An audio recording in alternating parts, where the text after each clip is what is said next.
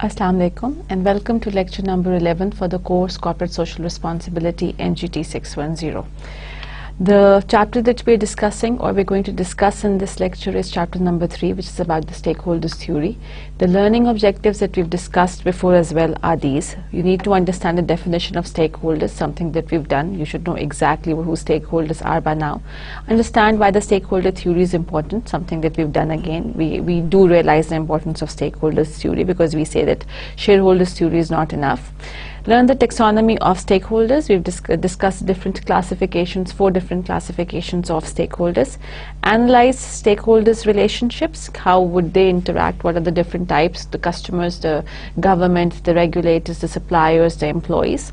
And then understand the holistic growth through tangible and intangible manifestation in a corporate business and see how they relate to the concept of corporate social responsibility and organizations in general.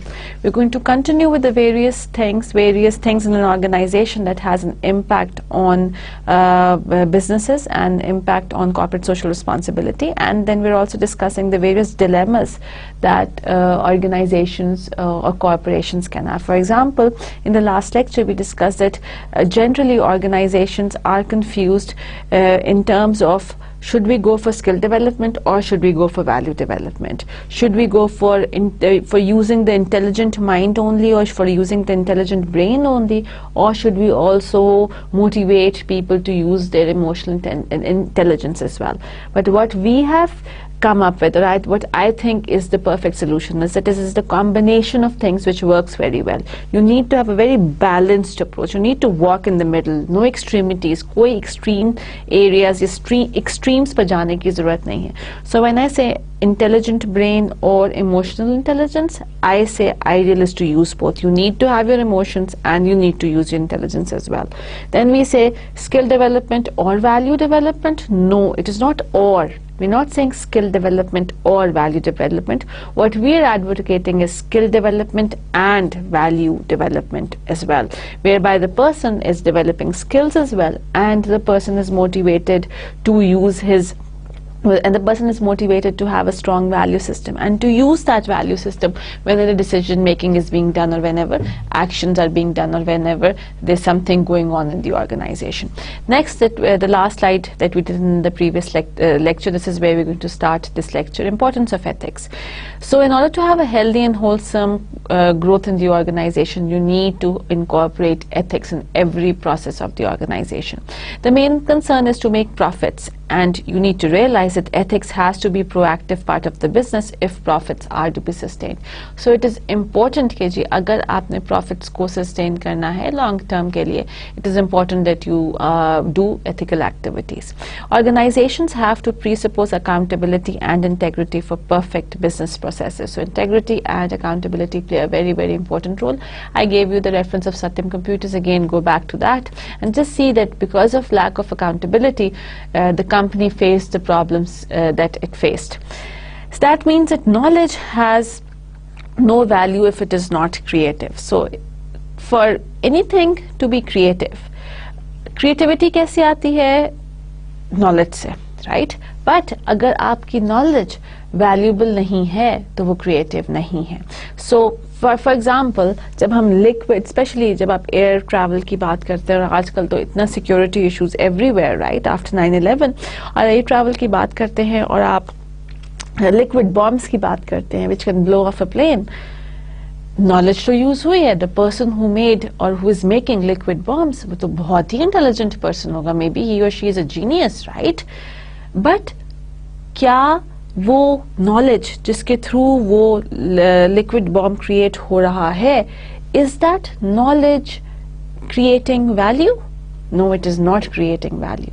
And since that knowledge is not creating value, that basically means as this slide says कि अगर वो चीज़ value create नहीं, if अगर वो चीज़ की कोई value नहीं है, then that thing is not creative.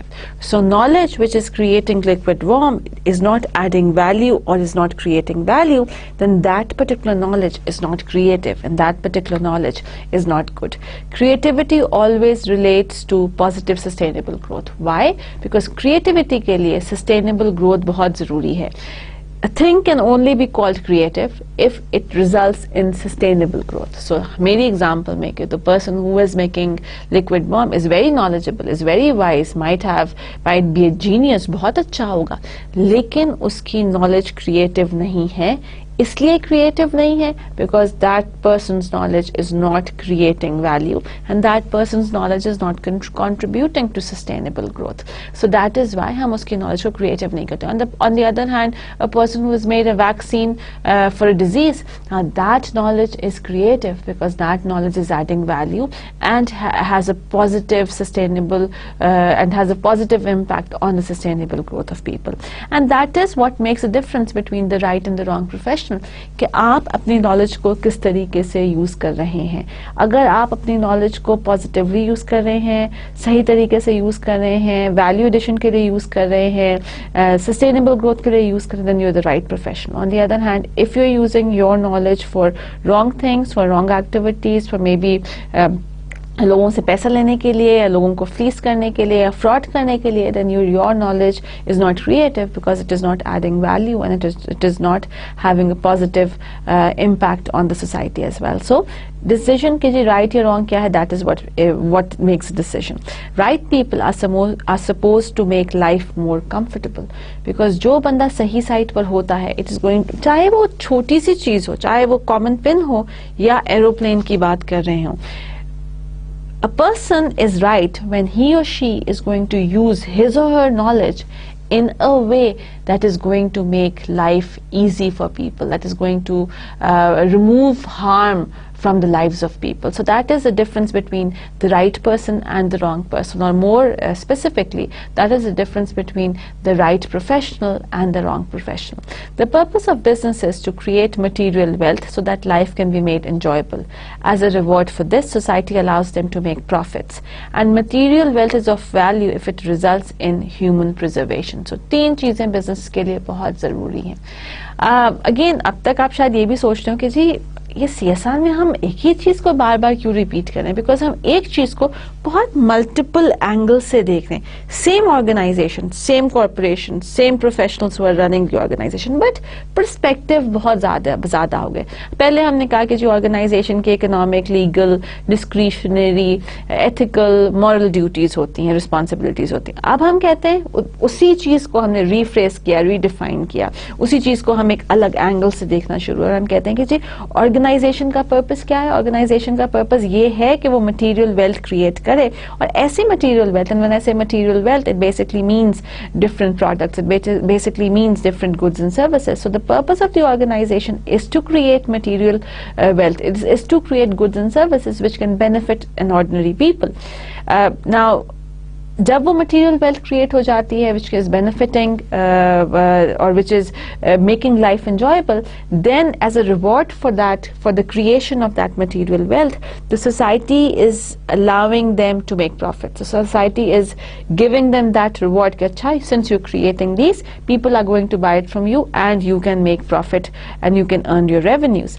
However, the question is that whatever material wealth is being created, it has to preserve human, it has to work in accordance with human preservation. So when I say I'm not going to use cosmetics which has been tested on animals, that means that when companies are testing on animals, then that basically means कि जी कोई ना कोई animal खत्म हुआ या उसको use किया गया या उसकी जो हेल्थ या एनिमल के ऊपर शायद एडवर्स इफेक्ट्स हुए हों, just because somebody XYZ wanted to use cosmetics.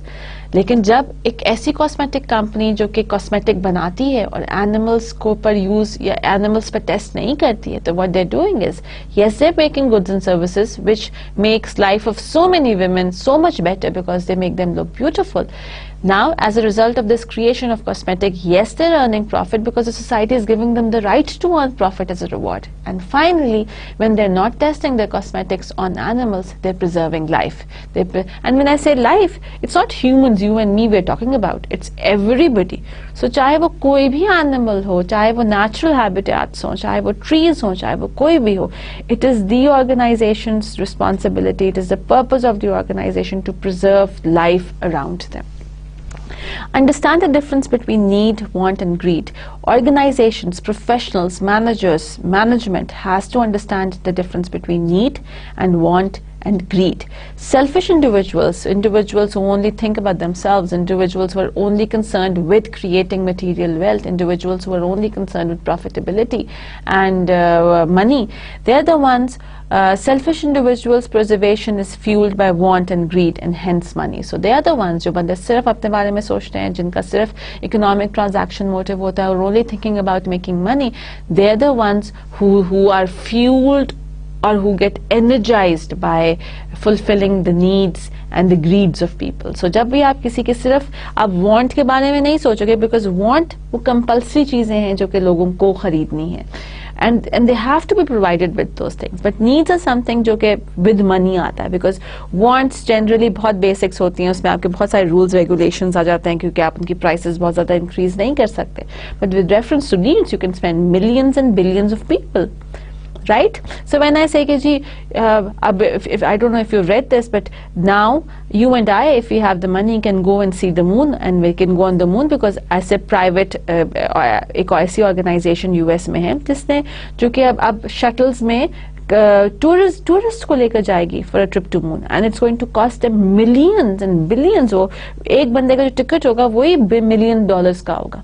So what they're doing is कि क्या वो कुछ फायदा? What they're doing is they're just thinking about the money that they're going to make, and with respect to that, what they're doing is that they're fulfilling the needs of people only, and they're fulfilling the wants of people, not the needs of people, and they're उनका जो motivational factor है that is fueled by want and greed. And जब भी आप want और greed की सिर्फ बात करेंगे और need की बात नहीं करेंगे, तो फिर आप सिर्फ पैसे की बात करें, because it is the need जो कि इम्पोर्टेंट होती है, इट इज़ द नीड जो कि ज़रूरी होती है इंडिविजुअल के. यूजुअली नीड पर you don't earn a lot of profit on need.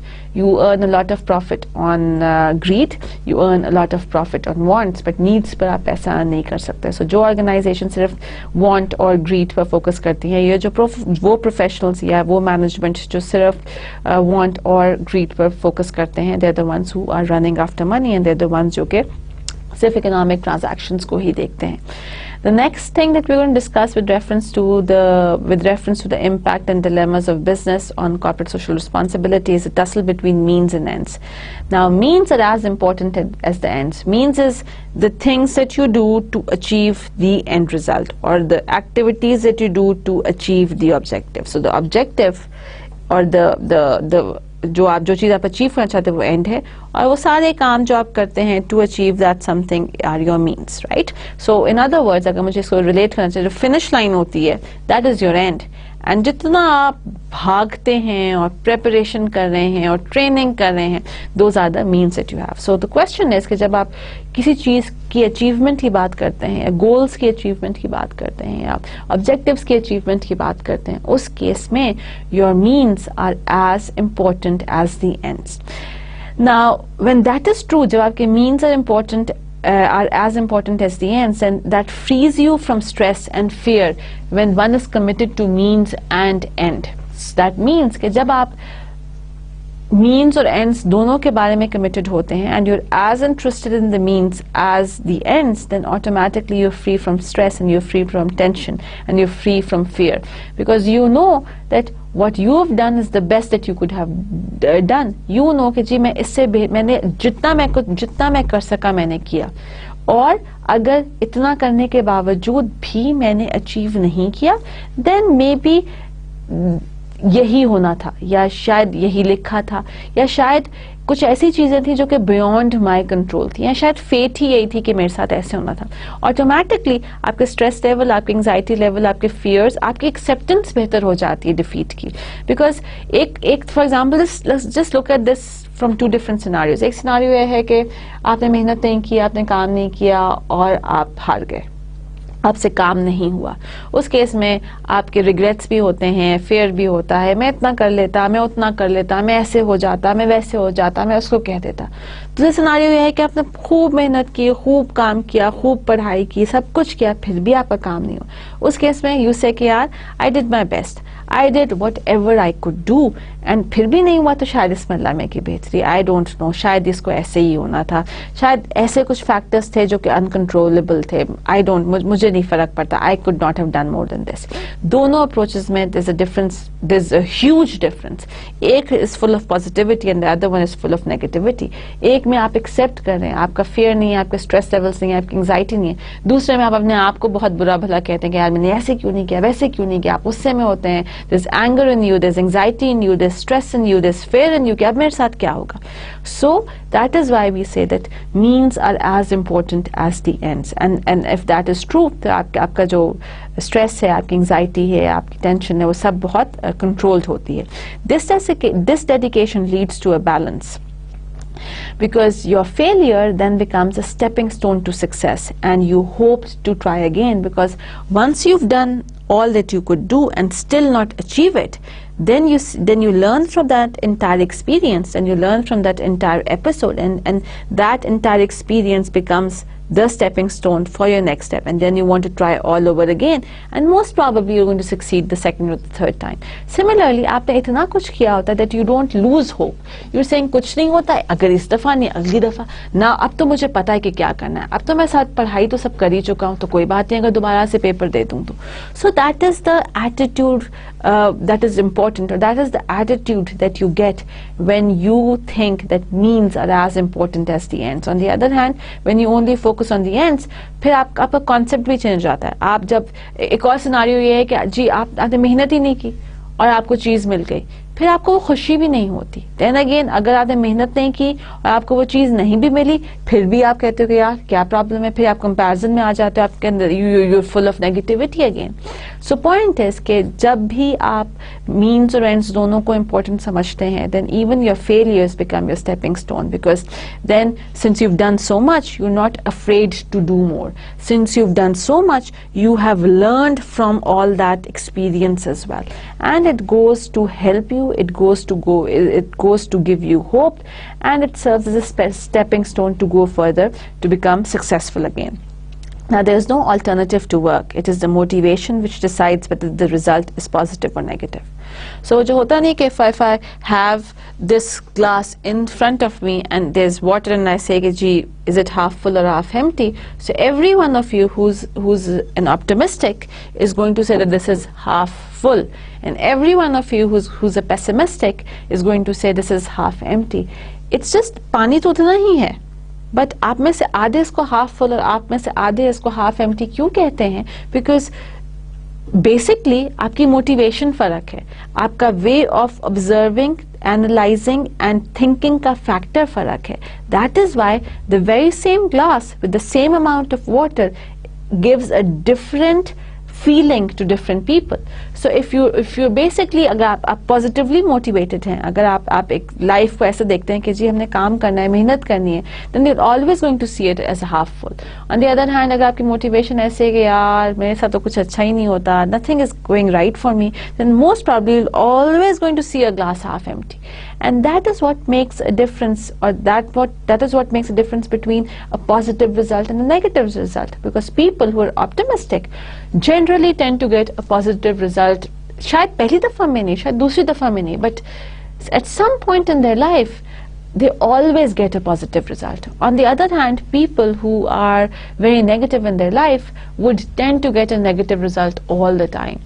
A very small example, I'm going a little off the track, but just to was interesting हो जाता है कोर्स. अगर आप अपने इर्द गिर्द नोटिस करें, people were extremely finicky about themselves. ऐसे नहीं, ऐसे होना चाहिए, ऐसे नहीं, वैसे होना चाहिए. Generally उनके साथ उनकी चीजें ज्यादा खराब होती हैं. People on the other hand, ऐसे लोग जो के अपना काम करते हैं, then they trust people, और लोगों को काम दे देते हैं, they leave it, भाई बंदा स्पेशलिस्ट है, काम कर लेगा.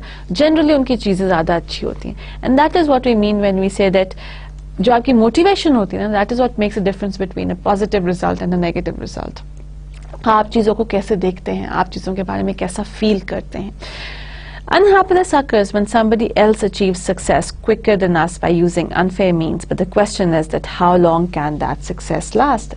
Very important thing, reality check for all of us, कि अब हम बात तो करते हैं मीन्स इंपॉर्टेंट है, एंड्स इंपॉर्टेंट है, हार्ड वर्क इंपॉर्टेंट है, पॉजिटिव मोटिवेशन इंपॉर्टेंट है, आपको अपने फेलियर्स को स्टेपिंग स्टोन देखना चाहिए। बट कितनी दफा हमारे साथ हमारे जो सर्कल है उसमें ही होता है कि जी somebody else, for example you sitting in a class, हमने मेहनत की और आपका बी ग्रेड आए, on the other hand your friend who you new cheated, बहुत ज्यादा उसने चीटिंग की, got N A, then you feel यार मेहनत का क्या फायदा, क्या जरूरत है इतनी मेहनत मुझे करने का, उसको तो चीटिंग करके उसको तो पूरी रात पार्टी की और पूरा दिन पेपर में चीटिंग करके उसका ये आ गया। That is the point in time when you feel unhappy, that is the point in time when you feel demotivated. But the silver lining in the cloud is that कब तक cheating करके वो कितने course में पास होगा, और अगर हर course में भी पास हो गया, then kal when that person is going to do a job or when that person gets employment, तब वो क्या करेगा, तब वो किसकी चीटिंग करेगा। शायद ये भी हो सकता है कि कल को फाइनल पेपर में इन्विजिलेटर ने उसको चीटिंग करते हुए पकड़ के उसका पूरा सेमेस्टर जो है वो खत्म हो गया, या उसको पूरा सेमेस्टर में उसको फेल कर दिया गया and he had to repeat the semester. So you need to think कि yes there would be people around you जो कि अनफेयर मीन्स यूज करके अपने काम करा के आपसे आगे चले जाएंगे, but then you need to realise it, कब तक वो ये चलाएंगे ऐसे। For example somebody may be, this example is from your books by the way, for example is somebody जिसने force या power या pressure use करके या power use करके let's say promotion करा ली, but the question is कल को there's going to be somebody else who will have more power than that person, then what will that person do? So it is best कि आप अपने जोर बाजू पर यकीन रखें and you believe in your hard work only and do the right thing and do what you have to do. And अच्छा, अब क्वेश्चन ये तो हम पर्सनल हो गए, बंदों के बारे में, हम इंडिविजुअल्स के बारे में बात करने लगे, where would this fit in with reference to organizations? You need to realize के ऑर्गेनाइजेशंस को शॉर्ट टर्म के बारे में नहीं सोचना है, आज कितना प्रॉफिट, कल कितना प्रॉफिट, परसों कितना profit. What they should be concerned is with they should be concerned with long term growth, with long term profitability. सो हाँ, कॉर्पोरेट सोशल रिस्पॉन्सिबिलिटी के इनिशिएटिव्स लेकर या एथिकल काम करके शायद शॉर्ट टर्म में प्रॉब्लम्स आए, शायद शॉर्ट टर्म में एक्सपेंसेस ज्यादा हों और प्रॉफिटेबिलिटी कम हो, but on the longer run, in that long race, those organizations are going to succeed. Those organizations are going to win who are focusing on their means, on what they're doing on daily basis, as well as what they want to achieve in the future as well. So that is where it really relates the thing. Now you need, when we thinking in terms of organizations and even in terms of individuals as well, you need to combine tangible gains with intangible satisfaction. बहुत ज़रूरी है कि आप tangible gains जो कि monetary होंगे, extrinsic होंगे, you need to combine that with intrinsic elements, and you need to combine them with intrinsic satisfaction. Question: can a business ignore its stakeholders? Important question. अब तक तो ये आंसर आना ही चाहिए. No? Did you say no? No, you didn't. Good for you. No, organizations cannot ignore their stakeholders. It is impossible for organizations to ignore stakeholders. अगर stakeholders organizations ignore करेंगी, then the organizations की existence नहीं हो सकती. Then that means that we have to have relationships with stakeholders and more importantly, long-term relationships with stakeholders. Relationship depends upon trust and not skill. जो हमने पहले बात की कि जी हम skill development भी होनी चाहिए और value development भी होनी चाहिए, because relationships के लिए ज़रूरी है. If you just are focusing on skill, then most probably आप relationship develop नहीं करोगे. आप one time transaction कर सकोगे, आप two time exchange कर सकोगे, but relationship के लिए trust और skill दोनों का combine होना बहुत ज़रूरी है. If the individual is not value oriented, how can this action or his action can be value oriented? जो हम पहले बात कर चुके, ऑर्गेनाइजेशन themselves कुछ भी नहीं कर सकती. सो दैट मीन्स कि अगर मैं खुद सही कोई चीज समझूंगी तो मेरे ऑटोमेटिकली एक्शंस भी सही हो जाएंगे. For example, if I think cheating is wrong, if I believe that cheating is not right, then most probably I am never going to cheat. However, if I am the sort के जी लोग कहते हैं कि cheating कोई बात नहीं, कर सकते हैं, circumstances पर डिपेंड करता है, सिचुएशन पर डिपेंड करता है. If I don't know an answer, I will cheat. In that case, most probably, if I will not know an answer, I will cheat. So what is happening is कि जो individual की thinking है या जो उसकी value orientation है वही उसके एक्शंस में आती है. If the individual is going to think or will have value orientation here, then automatically that individual or उस individual के जो actions हैं वो भी value oriented होंगे. That basically means that businesses depend on a vision. Vision किसकी और vision किससे बनती है, अगेन उसमें भी वैल्यू सिस्टम बहुत इंपॉर्टेंट होता है जो हम पहले भी बात कर चुके हैं. इंडिविजुअल वैल्यूज, इंडिविजुअल की वैल्यूज ऑर्गेनाइजेशन की वैल्यूज. सो ऑर्गेनाइजेशंस के लिए जो विजन, और स्पेशली अगर हम आप लोग मैनेजमेंट पढ़ चुके हैं number of times in your last degree, management में तो विजन और मिशन स्टेटमेंट का बहुत इंपॉर्टेंट रोल होता है, right. Now vision is achieved through smaller visions because vision is big and फिर आप मिशन की बात करना शुरू कर देते हैं. Now to achieve missions, the organizations have to have sight, insight and foresight, and that is what this is. कि जब भी आप मिशन अचीवमेंट की बात करते हैं, again we know what a mission is, right. Mission achievement के लिए ऑर्गेनाइजेशंस के पास ये 3 एलिमेंट्स होने बहुत जरूरी हैं. They should have site, they should have insight and they should have foresight. Easy words में site is your present, insight is your past and foresight is your future. So you have to think about now, you have to learn from what you've done before, and you have to think what you have to do in the future. And that is जब भी आप कोई decision करते हैं या जब भी आप कोई decision लेते हैं, these are the 3 things that you have to think about whenever you would want to achieve objectives, whenever you want to achieve goals, or whenever you even want to achieve your mission and your vision as well. Sight is day-to-day activities. जो चीज़ आप daily basis पर आज काम कर रहे हैं, that is what sight is. Insight is debriefing. Debriefing is काम हो गया, then everybody sits together and discusses कि जी कैसे हुआ, कैसे बेहतर हो सकता था, क्या होना चाहिए था. Appraisal is made of the activities and their results. So that is basically discussing the past. This is what we've done. This is what we've done. These are the mistakes that we did. These are the outcomes that we achieved. अब इसमें क्या problems और इसको कैसे तरीके से बेहतर बनाया जा सकता है. Your foresight is setting the goals towards which a company has to proceed. So thinking about the future, talking about the future and where you want to go in the future is what your foresight is. And then again, each one of them is interconnected with each other because each one of them would relate to one another. आप जो आज present में करेंगे उसमें आप past से learn करते हैं because if you learn from a past, that is a very important thing. जो लोग जो organization अपने past से learn नहीं करते, they can never succeed. So it is important for organizations to learn from their past. And then again, they need to see the future as well because that is what they want to achieve. If there is no future, then the organizations cannot be. Similarly, your past and your future is interconnected as well because past is going to have a direct impact on your future. अगर पीछे पास में कोई चीज़ अच्छी नहीं हुई then automatically आप ज़्यादा fearful हो जाते हो, आप ज़्यादा anxious हो जाते हो.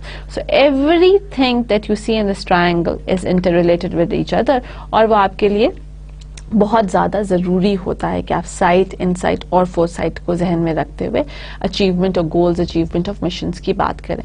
Now to complete this journey, the professional has to move away and look at the work. Just like when you're in a jungle, if you're standing under the tree, can you look at the jungle? No, you cannot. You'll just look at the tree. और वो tree भी आपको, you will not be able to look because you're going to have a backache.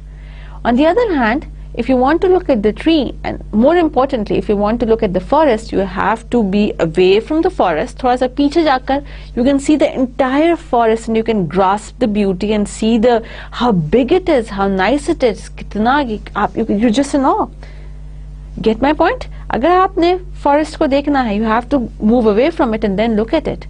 अगर आप बिल्कुल बीच में घुसकर जंगल के बीच में जाकर you want to look at it, all that you're going to see is a tree and that tree is also going to be too big that you can't, right? So what the managers need to do is that they need to move away from the organization and look at what they've done, what they've achieved, what they've got. Because जब पीछे से चीज आती है तभी आपको पता चलता है. For example, अगर आप कुछ चीज़ अगर आप कुछ चीज़ बना रहे हो, सी रहे हो, इतनी करीब होती है कई दफ़ा आपको ना उसमें उसकी imperfection जो चीज़ें होती नजर नहीं आती, but when you have it like this then you exactly से अच्छा इसमें ये भी मसला, ये भी मसला, ये भी मसला, ये भी मसला. दैट इज व्हाई अगर ऑर्गेनाइजेशंस में आपके प्रोफेशनल्स और मैनेजर्स मुस्तकिल बीच में रहेंगे तो most probably they will not be able to see the problems inside the organizations. So it is extremely important for organizations to for professionals in the organizations to move back and then look at the entire organization to see where the organization is. That means that they have to learn to delegate and they have to learn to let go, to do intelligent work. Because if the manager is not doing that, तो फिर manager करेगा क्या कि वो nitty gritty detail में बैठा रहेगा, छोटे छोटे डेली के काम, और फिर जब वो डेली के काम करेगा तो स्ट्रेटेजिक थिंकिंग ही नहीं कर सकेगा. So it is extremely important for the manager to delegate, to empower, to let go, and just to observe and to see and to think. True leaders will be alert and relaxed to give the right direction, and then that is what makes you a true leader. That is the difference between a true leader and maybe not a leader. Because a person is a true leader when he learns to delegate, when he learns to let go, and when he is relaxed enough. Because जब आप daily operations को छोड़ोगे तभी आप इतने relaxed होगे कि आप important decision सही ले सको, strategic planning कर सको, strategic decisions ले सको. The people have to stand by values and others will follow. And again जो हमने पहले भी बात की कि when you want कि जी आपका value system organization में strong हो, और when you want other in the organization to follow the same value system, you need to have your top manager believing in the value. अगर आप चाहते हैं कि पूरी ऑर्गेनाइजेशन में कोई चीज हो, अगर आप चाहते हैं कि पूरी ऑर्गेनाइजेशन में कोई सिस्टम फॉलो हो, कोई रूल फॉलो हो, you would want your top managers to follow the rule first. You will want your professionals to follow the rules first. You would want your senior management to follow the rules first. That means that when professionals, when managers stand by their values, automatically others will also follow. Basic values are universal as they stem from the depth of human existence. That means कि हम ये नहीं कह रहे कि values फर्क होंगे. Basic जो वैल्यूज है ना, they going to be the same. चाहे वो आप अमेरिका में चले जाएं, आप अफ्रीका में चले जाएं, आप यूरोप की बात करें, आप एशिया में आ जाएं, आप इंडिया में चले जाएं, पाकिस्तान, भूटान, श्रीलंका, वियतनाम, इन सब कंट्रीज में इर्रिस्पेक्टिव कि आपकी कंपनी छोटी है, बड़ी है, मीडियम साइज है, सोल प्रोप्राइटर है, पार्टनरशिप है, कॉर्पोरेशन है, the values that these people are going will be the same. Why? Because values stem from basic human existence. I have a right I have a right to freedom. I have a right to free speech. I have a right to breathe clean air. अब मैं जिस दुनिया के किसी भी मुल्क में हूँ, you cannot take my rights away, these rights away. And similarly, since these rights stem from my very existence, they're going to be the same across the globe. And when they're going to be the same across the globe, that means every organization, irrespective of where they operate, needs to look into all these rights and see if they are fulfilling these rights, or are they what are they doing to fulfill these rights, और वो किस तरीके से इन rights को manage कर रही हैं. So that is what this is. Now the last thing that we're going to talk about is, before we're almost ending our chapter, is about the holistic growth. Professionals cannot work within their respective areas and believe the development would happen. ये हो ही नहीं सकता कि जी managers and professionals अपने जगह पर काम करें और automatically, सब mysterious hand की हमने पहले बात की थी, and automatically believe कि जी चीजें हो जाएंगी. Can magic of the marketplace resolve the problems of the missions or people who live below the poverty line? क्या ये हो सकता है? For example कि जी हम again magic of the marketplace क्या है? Magic of the marketplace ये है कि जी जब हम market economy की बात करते हैं, what is market economy? Market economy is that the forces of demand and supply will decide everything. What is to be produced? How much is to be produced? What is to be supplied? How much is to be supplied? At what price are we going to sell? At what price are we going to supply? How will the economy be managed? Every small or big decision is taken by the forces of demand and supply, right? Now, if that happens, and do you think can this magic of marketplace resolve the problems that those millions of people are facing who are below the poverty line? जब हम कहते हैं कि जो free market economy और market economy होनी चाहिए और डिमांड एंड सप्लाई, वो बंदा जिसको खाना नहीं मिल रहा, घर नहीं है, कपड़े पहनने के लिए नहीं है, बच्चे हैं उसके, देयर इज नो एजुकेशन, क्या उसको कुछ फर्क पड़ता है डिमांड एंड सप्लाई का? उसके पास तो पैसे ही नहीं है चीजें खरीदने के, तो why would he care about demand and supply?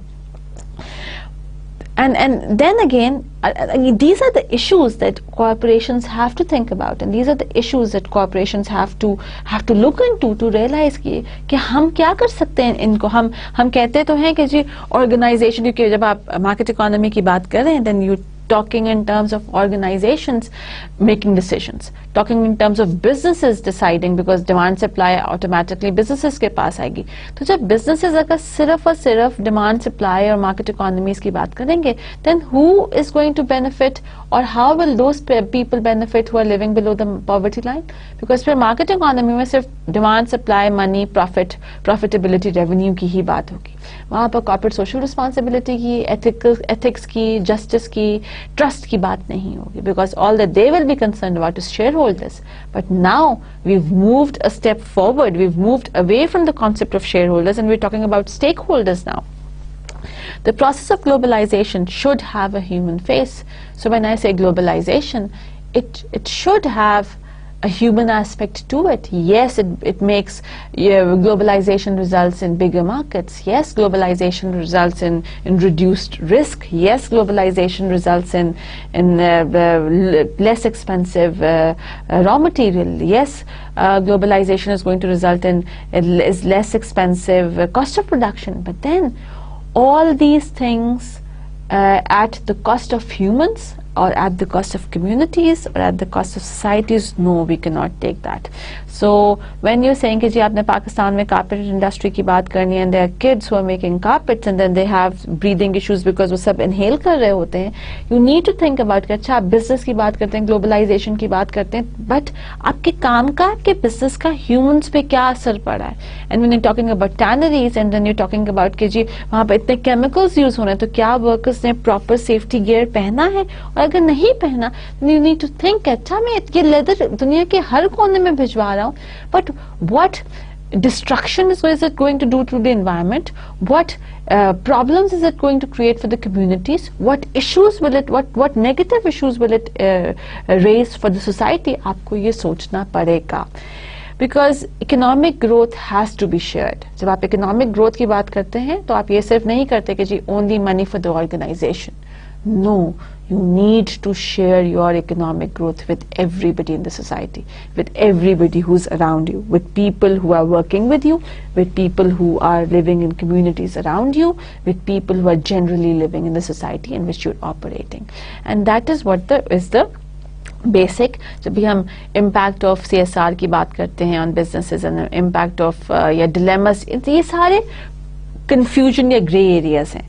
चाहे आप holistic growth की बात कर लें, मीन्स और एंड्स की बात कर लें, प्रोफेशनल्स की बात कर लें, आप वैल्यू सिस्टम की बात कर लें, आप स्किल डेवलपमेंट या वैल्यू डेवलपमेंट के प्रॉब्लम्स को देख लें, ये सब ऐसी चीजें हैं जो कि सीएसआर के कॉन्सेप्ट में, जो कि बिजनेसेस के ऑपरेशन के कॉन्सेप्ट में ग्रे एरियाज हैं, जो कि कंफ्यूजन ऐड करते हैं. हम क्या करें, स्किल डेवलपमेंट और वैल्यू डेवलपमेंट, मीन्स और एंड्स, प्रॉफिटेबिलिटी और व्हाट, शेयर होल्डर्स और स्टेक होल्डर्स. सो इन सब चीजों के बारे में आपको as a student studying a course in corporate social responsibility, you should know that these are the areas which can cause confusion, ताकि कल को जब आप जाकर किसी से डिस्कशन करते हैं या ऑर्गेनाइजेशंस में जाकर जॉब करते हैं या अपना बिजनेस फॉर्म करते हैं, आपको पता हो कि आपको इन इश्यूज के साथ, इन ग्रे एरियाज के साथ, इन कंफ्यूजन के साथ कैसे डील करना है. फाइनली हम स्टेक होल्डर्स ट्रेड ऑफ्स की बात करते हैं. While implementing the stakeholders theory, the trade-off is between stakeholders. The trade-off between stakeholders is you cannot keep people happy. Stakeholders तो बहुत सारे हैं, 4 क्लासिफिकेशन हैं. हर क्लासिफिकेशन में आई गेस मिनिमम 3 या 4 लोग, मिनिमम 3 या 4 ग्रुप्स हैं. 3, 6, 9, 12. How can you keep all these people happy? आप घर में रहते हैं, 2 आपके भाई बहन हैं, आप उनको खुश नहीं रख सकते. Problems and confusions and conflict of interest आ जाता है. क्वेश्चन, इतने सारे स्टेक होल्डर्स को आप कैसे खुश रखेंगे? इतने सारे स्टेक होल्डर्स की राइट्स को आप कैसे फुलफिल करेंगे? How can you meet the demands of all these stake holders equally? Now to resolve this issue, to resolve this problem कि जितने सारे stakeholders हैं हम इनके साथ क्या करें, Donaldson and Preston 1995 में they proposed 3 uses of the stakeholders model. Now what are the uses of the stakeholders model? The uses was descriptive, instrumental and normative usage of the stakeholders model. Now, the descriptive usage of the stakeholders model states it helps to understand how corporations are organized and managed. So whenever you're using the stakeholders theory with respect to the descriptive through, if you're seeing the stakeholders theory through this descriptive lens, then you're going to understand कि जी organization कैसे manage हो रही है and organization कैसे organize हो रही है. Description of the organization and what people believe their roles are. So it's basically going to describe what the organization is going to do. It's basically going to describe what the organization is all about, and it's basically going to tell you what are the various roles being performed by various persons. So basically जब आप descriptive aspect से stakeholder theory को देखते हैं, all that you will be concerned about is most probably the shareholders or the stockholders and the employees, because this is what you this is आपका entire जो चीज़ होगी वो यही होगी. Now when you are looking at the stakeholders model with respect to instrumentality, then you see how stakeholders are a practical method of earning profits. फिर आप ये सोचना शुरू हो जाते हो कि जब आप stakeholders की rights की बात करते हो, when you talk about meeting the demands of the stakeholders, then you're not only, or you should not only be concerned about increased expenses, you should also be concerned about कि that's a way of earning profits. आप जब अपने stakeholders की rights को fulfill करते हैं, then what you're doing is that's just a way, that's just a mean of achieving profits or getting profits. And the third is normative view of the stakeholders model. Now when you do that, it relates to the interests of stakeholders which should be promoted for the sake of corporation. So normative is just a better version of this, whereby what you're doing is where you're relating or you're thinking about the interests of the stakeholders which should be promoted for the sake of corporation. Because if you're going to keep your stakeholders happy, that means again stakeholders को खुश करने के लिए आप you yes extrinsic चीजें उसमें involved होंगी, but basically trust involved होगा. Now when the trust is going to be involved with reference to stakeholders, and automatically आपकी relationships develop होंगी. Now when relationships are going to be developed and with reference to trust and commitment and integrity and value system, you're going to have long-term relationships with your stakeholders. Now whenever you're going to have long-term relationships with the stakeholders, that's going to benefit the corporation. For example, let's talk about suppliers. Long-term relationship with suppliers is going to mean better credit conditions for you. Long-term relationships with customers is going to mean कि आपकी brand loyalty ज़्यादा होगी, आपके customers आप ही की product खरीदेंगे, switch नहीं करेंगे. Long-term relationships with employees is going to mean कि you're going to have low turnover rate in your organization. Long-term relationship with government is going to mean that you're going to have companies friendly, industry friendly policies for your company. Long-term relationship with your maybe pressure groups is going to have a good long-term relationship with pressure groups. This would mean that they're going to advocate for your products, and they're going to compel people to use your products because your products are safe for the environment or any other thing. So that is how your long-term relationships with every group of stakeholder, चाहे वो stockholder हो या pressure groups हो, चाहे वो primary social stakeholder हो या वो आपका secondary non-social stakeholder हो. If you will have long-term relationships with your stakeholders, they are going to benefit the corporation only. सबका फायदा है, it's a win-win situation for all. Now Mitchell in 1997 suggested that the importance or the stakeholders can be judged from the parameters of power, legitimacy and urgency, right? Now power is the ability to influence organization decisions making and actions. Legitimacy relates to how far the organization perceives the activities of stakeholders as appropriate and desirable, and urgency, as the word suggests, judges the importance of stakeholders' claim to immediate action. So Mitchell basically said that the importance of stakeholders can be judged from three things. आपको ये कैसे पता चले? Because अभी हम question क्या raise करें कि जी इतने सारे स्टेक होल्डर्स हैं, हमको कैसे पता कि, और इतने सारे स्टेक होल्डर्स हैं, हम सबको इक्वली ट्रीट नहीं कर सकते, हम सबकी डिमांड्स को इक्वली ट्रीट नहीं कर सकते. If that is the problem, that what we need to do is to resolve this issue, we need to realise कौन ज्यादा इंपॉर्टेंट है और कौन कम इंपॉर्टेंट है, because then based on their importance हम सबको उतना टाइम देंगे, यस, उतनी डिमांड्स हम लोगों की मीट करेंगे. क्वेश्चन, हम ये कैसे पता करेंगे कौन कितना इंपॉर्टेंट है? Now to resolve this importance issue, what we can do is कि हम 3 चीजों से हम स्टेक होल्डर्स को जज कर सकते हैं: power, legitimacy and urgency. Power is the ability to influence organization decision making and action. So a stakeholder is going to be powerful if that group or that individual can influence the decision making of the company. So we can say that the stockholders are very powerful stakeholders because उनका decision जो है वो automatically reflect होता है organization के decision making में, या they can influence organization decision making. Similarly, employees can be powerful stakeholders as well, जिनके पास बहुत सारी power है. On the other hand, suppliers can be very powerful stakeholders as well because they can also influence organizational decision making. Government is also a very powerful stakeholder. The second parameter for judging or for prioritizing the stakeholders is legitimacy. That relates to how far the organization perceives the activities of stakeholders as appropriate and desirable.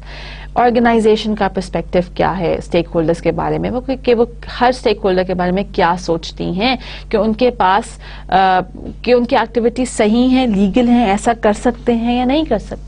So अगर हम कहते हैं कि जी pressure groups जो हैं वो regulations बना रहे हैं, तो organizations are going to say no, they can't do that. It's the government which regulates, it's the government which makes legislation, not the pressure groups. So that is what legitimacy means, कि कौन सी activity stakeholders की organizations perceive करती हैं सही या गलत. Finally, urgency. It basically judges the importance of stakeholders' claim to immediate action. कि जी it basically reflects कि जी अगर pressure groups कहते हैं कि ये काम कर लो, तो organizations उस particular direction को कितना urgent समझती हैं. Stockholders कहते हैं कि ऐसा कर लो, तो organizations फौरन कर लेंगी. Pressure groups कहेंगे कि ऐसा कर लो, तो organizations सोचेंगी, समझेंगी, consequences को study करेंगी और फिर उसको implement करेंगी. So automatically urgency फर्क हो जाती है. Now based on which stakeholders demonstrate, based on which attribute the stakeholders demonstrate, rather based on how many of these attributes the stakeholders demonstrate, we can classify the stakeholders as latent, expectant and definitive. Latent stakeholders are those जिनमें इन 3 power, legitimacy और urgency में से सिर्फ एक attribute होता है. Expectant are those stakeholders who have 2 of these attributes. They'll either have power or urgency, or they'll have legitimacy or power, but they'll just have 2 attributes. And definitive are those group of stakeholders who have all of these powers. They're powerful, they're high on legitimacy and they're high on urgency. So when I say shareholders, they are a definitive group of stakeholders. When I say employees, they can be either expectant or definitive. When I talk suppliers, they're again a very definitive group of stakeholders. When I say government, again, they are also a definitive set of stakeholders. When I say competition can be a latent set of or a latent group of stakeholders. So depending upon के कौन से group के पास इन तीनों में से power, legitimacy और urgency में से कितनी attributes हैं, आपकी organization जो है इन तीनों चीजों में classify हो सकती है. Then the organization can decide how it would engage with various stakeholders, because with reference to these 3 classification, आपने अपने stakeholders को prioritize कर दिया. आपको exactly पता चल गया कि आपके stakeholders जो हैं वो किस level के. जो latent होंगे आप उनको सबसे कम attention देंगे, सबसे आखिर में attention देंगे. जो expectant होंगे they're going to be right in the middle for you. और जो आपके definitive stakeholders हैं, they're the ones जिनको आप immediately deal करेंगे और सबसे पहले deal करेंगे. Last is that a framework for making the trade-off is offered by Jensen. This is in 2006, the most recent.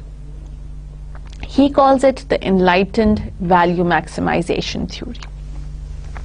Now, the stakeholders theory directs corporate managers to serve many masters. Stakeholders theory generally कहती है that you should keep your stakeholders, you should value your stakeholders and you should try to fulfill the needs and the rights and the wants of your stakeholders and consider कि जी आप तो उनको generally, अगर मैं in layman word बात करूँ, stakeholders theory says it, you need to keep your stakeholders happy. Now stakeholders तो हमने पहले decide कर लिया that there are so many different kinds of stakeholders from primary social to secondary non-social. Question: how can you keep all of them happy?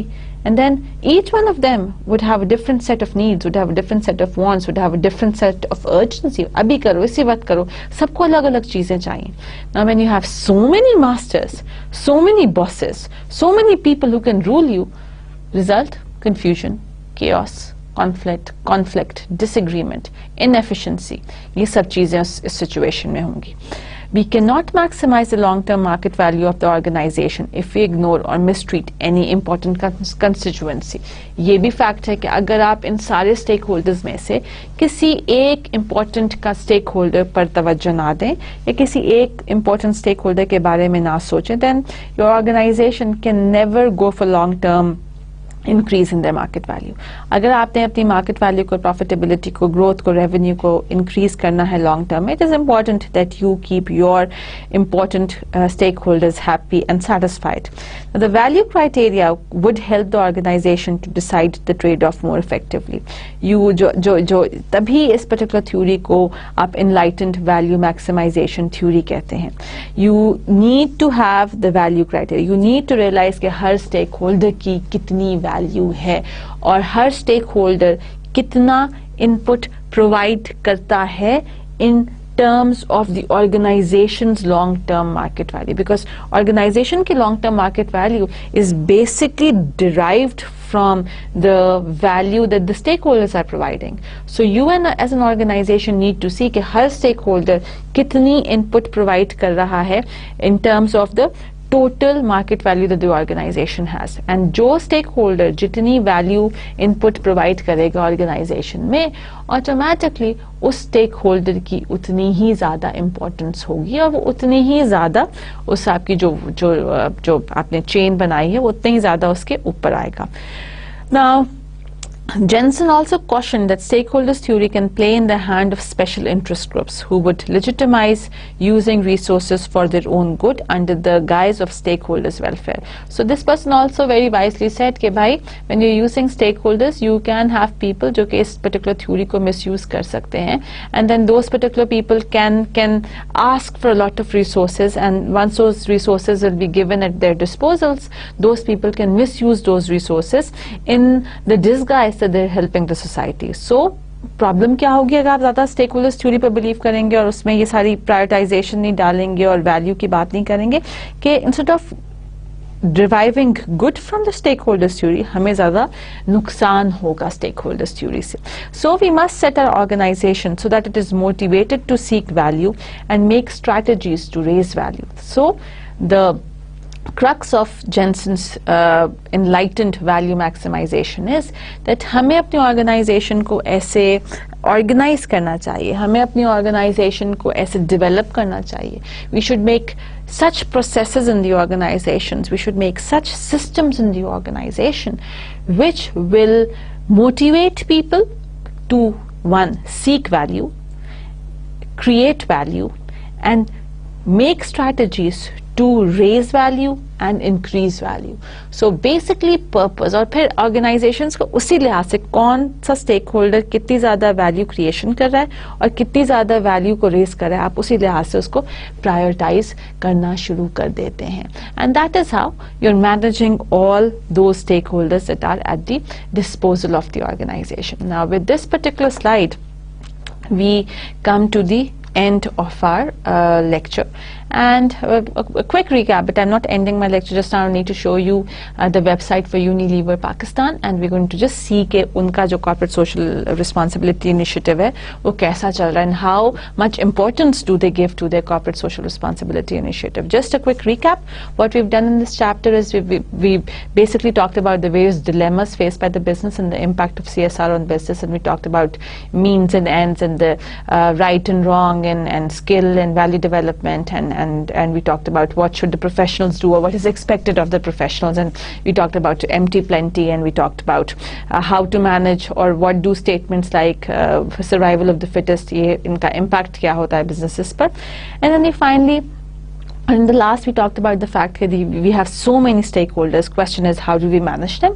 And we talked about 3 different theories in the sense के हमने बात की कि जी पहले हमने बात की कि हम उनको कैसे प्रायोरिटाइज करते हैं. Then we talked about कि जी आप उनको various with reference to urgency, legitimacy, आप उनको इन एलिमेंट्स पर आप उनको प्रायोरिटाइज करते हैं कि हर ऑर्गेनाइजेशन या हर स्टेक होल्डर के पास कौन कौन सी एट्रीब्यूट हैं, and based on the attribute आप उनको लेटेंट डेफिनेटिव के ब्रैकेट्स में डालते हैं, एंड देन आप अकॉर्डिंगली उनको उनकी पावर के मुताबिक डील करते हैं. And then finally we talked about Jensen and he said that आपको एनलाइटेंड वैल्यू मैक्सिमाइजेशन की बात करनी है, वेयरबाय हम उस स्टेक होल्डर को उसी लिहाज से इंपॉर्टेंस देंगे with reference to how much value is that stake holder creating और how much value is that stakeholder increasing. So depending upon कि कौन सा stakeholder कितनी value create कर रहा है और कितनी value को increase कर रहा है, आप automatically उसी के मुताबिक अपने stakeholders को prioritize करते हैं. The next thing that I'm going to talk about before I end my lecture for today is because I tell you very often that you need to Google websites to see their social responsibility initiatives, but I'm pretty sure that you haven't done that so far. So let's do it together. This is Unilever Pakistan website, and all that you need to do is go to www.unilever.pk and you'll have this page. Now this is the main page for Unilever Pakistan, and as you can see, the most important thing is sustainable living at Unilever. And remember when we said sustainability, कि organizations की sustainability के लिए बहुत ज़रूरी है corporate social responsibility initiatives. This is exactly what we mean by that. That for a company like Unilever, which is a huge, big multinational, they are giving so much importance to sustainability with reference to corporate social responsibility. तो आपको पता चल जाता है कि जी why is it so important today? Where do we go? Let's go here first. Now this is the page, hopefully it comes very soon. This is what you're going to get. Now this is our approach to sustainability, and they're basically talking about the various different initiatives that we have. I'm not going to go through ये sustainable living videos की मैं बात नहीं करूँगी, मैं इसमें नहीं जाऊँगी, but I would really want you to go and see these sustainable living videos. This will just tell you कि जो life work initiative है with reference to going to schools and teaching kids how to wash their hands, that's corporate social responsibility, and what benefit or what good has this particular initiative has led to. But what we're going to do is we're going to talk about this sustainability strategy. We believe growth and sustainability go in hand. So that basically means that we believe that profitability and corporate social responsibility can go hand in hand. The business case. As we implement our plan, we are recognizing that the business case for embedding sustainability into brand is strong. Why? Because the consumers want it. A small but growing number of consumers around the world are seeking the assurance that the product that they buy are ethically sourced and responsibly made. This is the example. जब हम consumers as stakeholders की बात करते हैं, that is the reason that companies today have to be socially responsible, but because consumers want ethically sourced and responsibly made products. Retailers want it. Many retailers have sustainability goals of their own and need the support of suppliers like Unilever to implement them. This collaboration is deepening the relationship we have with our which we have with our customers. Again, long-term sustainable relationships with stakeholders. It fuels innovation. Sustainability is a fertile area for both product and packaging innovation. It is allowing us to deliver new products with new consumer benefits. It helps to develop new markets. It saves money. This is important. Managing our operations sustainably reduces energy, minimizes packaging, and drives out waste. It not only generates cost saving, it can also save the consumer money. So when I say sustainability, and when I talk doing things ethically, and when I say sourcing or making things ethically, or when I talk corporate social responsibility, I do not mean increased expenses. When you are doing these initiatives, most probably that is going to result in reduced expenses. It is going to result in reduced expenses, just like as what Unilever says. It inspires our people. Our vision to create a sustainable, growing business is motivating for our employees and appealing to people who are considering joining Unilever. Today, proven research says that employees are more happy, employees are more motivated, and employees have better morale in organizations which are socially active, which are doing corporate social responsibility initiatives, and which are doing things ethically. So it is important, if you want your employees to be happy, to be motivated, and if you want your employees to have high morale, it is important that you do all these good things in your organization. Next is, again, this is something very, very important. As a business, we cannot choose between growth and sustainability. We need to grow if we are to have the resources to invest in renewable energy, sustainable agriculture, and product innovation. That's what we've talked about. It's not कि दोनों अलग-अलग चीजें हैं. The organization needs to be profitable in order for the organization to do things for the society and the community, and vice versa as well. So it's again circles से आप निकल. That's the beauty of a circle. कि आप circle में you go round, one without the other is incomplete. So हम ये नहीं कहते जो हमें बार-बार कहते हो कि जी, we're not saying no profitability or less profitability. We're saying yes, a company has to be profitable, but at the same time the company has to do things for the society. So it is not about choosing between growth and sustainability. We need to grow if we are to have, if the company needs to take up initiatives for the society and the community, the company needs to grow. The Unilever Sustainable Living Plan is helping drive both growth and profitability. The brands which are building sustainability into their offer all performed well. For example, Lifebuoy ki to aap, you see ads on the television every day. These brands like Lifebuoy and concentrated liquid detergents and Comfort all grew double digits. That means that उनकी growth rate था वो double digits में था. The eco-efficiency programs in our factories have contributed to deliver good levels of savings. Our efforts to reduce the amount of packaging we use have also cut cost. In 2011, Unilever underlying sales growth was 6.5%. Its market share improved and its operating margin was broadly stable. We see no conflict between sustainable consumption and profitable growth. They are mutually supportive and not mutually exclusive. Embedding sustainability. Only by embedding sustainability into our business will we succeed in reaching our targets. We are doing this in a number of ways. Our business strategy now includes sustainability at its heart. Remember when we were doing corporate social responsibility and corporate governance especially, we said that you need to incorporate these two in your long-term strategy, and that is what Unilever is doing. We are measuring progress. Our brands and functional teams all have sustainability scorecards. They are reviewed quarterly by the Unilever Leadership Executive, and so on and so forth. Let's see another thing here. I was telling you about this. Now, I'm just going to show it to you. You need to go and see them yourself. These are all small videos that they have, and this one should be of interest to you because this relates to our country as well. See how Lifebuoy is helping to spread the message of the importance of hand washing across Asia. They have it so often in Pakistan. That small little initiative, how you wash your hands, can get rid of so many other diseases that people are facing. So एक छोटा सा काम आपकी society को कितना ज़्यादा improve करता है. So please have a look at these videos. They should be of interest to you. Let's see this. Sustainable living. Now this company set out a sustainable living plan committing to a 10-year journey towards sustainable growth. What makes our plan different is that it applies right across the value chain. We are taking responsibility not just for our own direct operation but for our suppliers, distributors, and crucially for our consumers who use our brands. The plan has 60 targets, and this is how, and these are the areas जिन पे वो काम करे. Health and hygiene. By 2020 we will help more than 1 billion people to improve their hygiene habits, and we will bring safe drinking water to 500 million people. This will help reduce the incidence of life-threatening disease. Just a small example कि जब हम कहते हैं ना कि government के साथ corporations को help करना है because governments cannot alone do all this. Do you think कोई भी ऐसी government है जो इतने ज़्यादा लोगों को affect कर सके? नहीं है.